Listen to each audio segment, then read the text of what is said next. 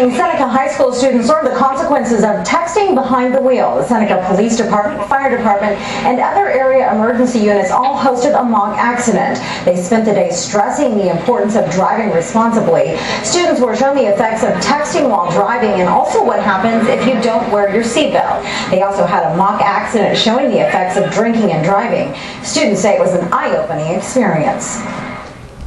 It's not safe at all.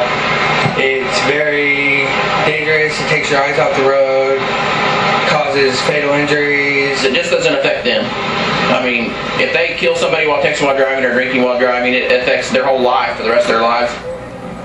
The message was to remind teens of the dangers just 2 days before prom. And that's the topic of our Facebook Sound Off tonight. Do you talk to your kids about the dangers of texting and driving? Crystal says, yes, my husband was one of those firemen. All my kids now know not to text and drive. Douglas says, I'm so grateful to those who do these programs and to the schools that take the extra time to allow it to be presented to our kids. Sometimes teens won't listen as well to their parents as they will to a good demo. Tell us what